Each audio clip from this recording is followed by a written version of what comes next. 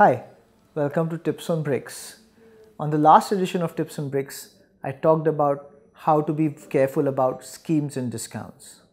In 2008 and 2009, when the markets were down, I saw a lot of developers giving a lot of discounts and a lot of schemes to make it attractive for buyers to buy. And what did we see after that? The deliveries were not as promised, the deliveries were delayed, and worst of all, there was no delivery at all. My suggestion to you is please be careful when you're looking at a product. Do not get swayed by the discounts and the benefits given by the builder. The best way is also to look at secondary market or ready to move in, where you're getting delivery of what you were promised.